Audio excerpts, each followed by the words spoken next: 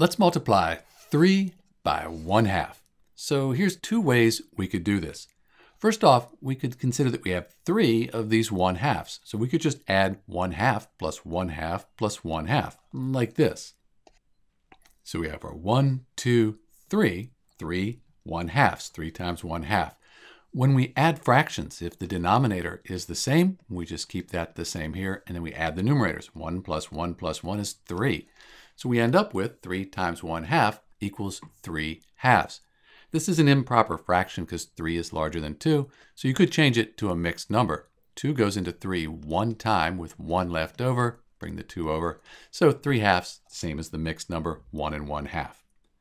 There is another way we can do this. We could treat the 3 as 3 over 1. Still 3, we're just dividing by 1. That gives us a fraction. Multiply that times 1/2, and when we multiply fractions, we multiply the numerators, then the denominators. 3 times 1 is 3. 1 times 2 is 2, which we just said is the same as the mixed fraction 1 1/2. So that's it. In answer to our question, 3 times 1/2 equals 3/2, or you could call it 1 and 1/2. This is Dr. B. Thanks for watching.